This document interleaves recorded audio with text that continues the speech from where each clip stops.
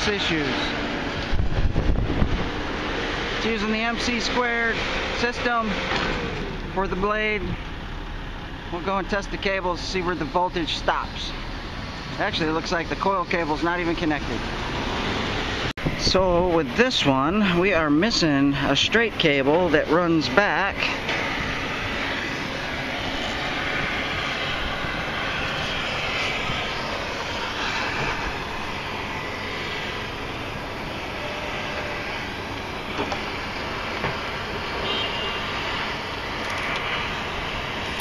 This looks like it right here. Alright, so we just need to put a new end on that one. Let's go back here and take a peek.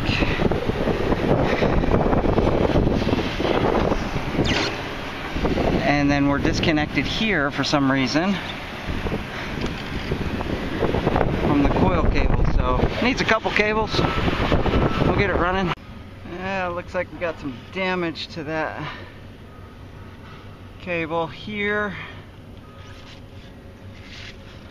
Damage to the GPS cable that runs from the MCR3 back, and there's some more damage here as well.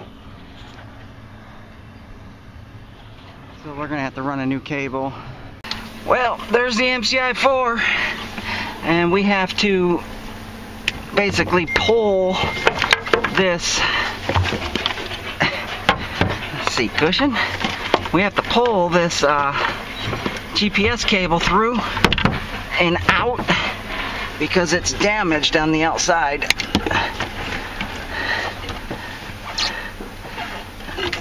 I'm just trying to figure out what in the world they did here and how they installed this thing, because it looks like this GPS cable goes in there, up, which it should go down. I don't know. I'm gonna have to take apart a bunch of stuff to get to that. And the other weird thing, this only has a GPS on it. I don't see a sensor for the blade, but yet we have two TopCon cables. This one is GPS for sure, I know that, but this other one that's cut is a TopCon cable. It runs down and along the frame. Unless there's a sensor, which I don't see a sensor, and people are telling me there's no sensor on this one, it should only have one cable. So strange. I don't know. Well, let's pull that cable out. Alright, so we got the bad GPS straight cable cut out. It's just amazing how somebody zip tied. I mean, that thing was all up under there, zip tied to everything. It's like you know, you got to be able to reach those with clippers. They didn't think of that. Anyways, we got an extra straight cable we can use.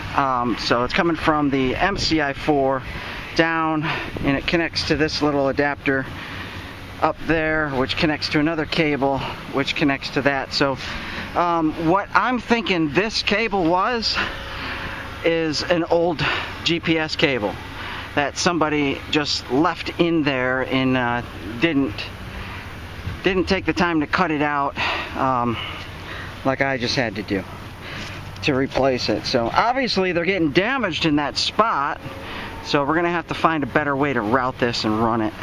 Oh, this one's all kinds of fun. Oh, it's so tight up in here. My fire extinguisher's loose and knocking me all over the place. So I just had to loosen up that bottom bolt, reach way back in there, which is not fun, and try to run that cable through. And that's as far as I can get it with my fingers. So now I'll just throw a tool on it and try to pull it through. Oh, good grief.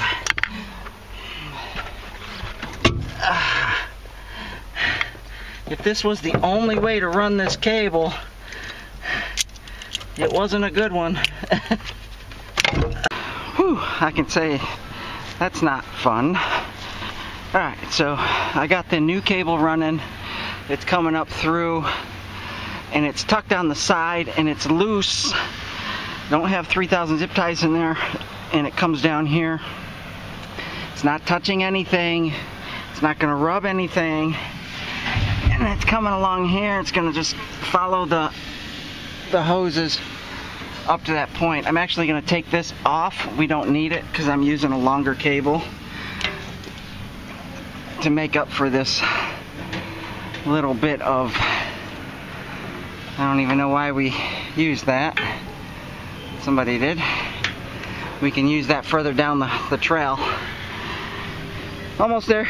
Alright, well, we made it back this far. So from the cab, the cable all the way up to this point right there was shot. I had to redo this cable coming up here. I needed a new end. So I have voltage, and I can stretch this all the way back there, and I have an adapter that I removed. I can actually attach to that, get it down to where it needs to be so I can run the coil cable up and get that running. Almost there. Alright, we got satellite. Just needs to initialize. Let's restart it. See if we can help it out.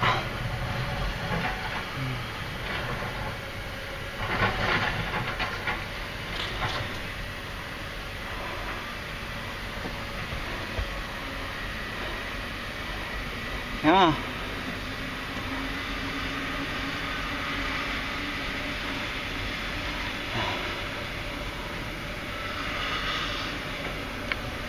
Might have to physically be moving to get it going. But we got satellites, so that's good. Could use an update.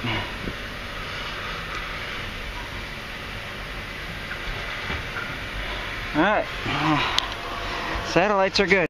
And there we go. Green on satellite is confirmation that we have connection. We have satellites. We have precisions. We're getting 10 out of 12. And good enough for me. This one's ready to go to work.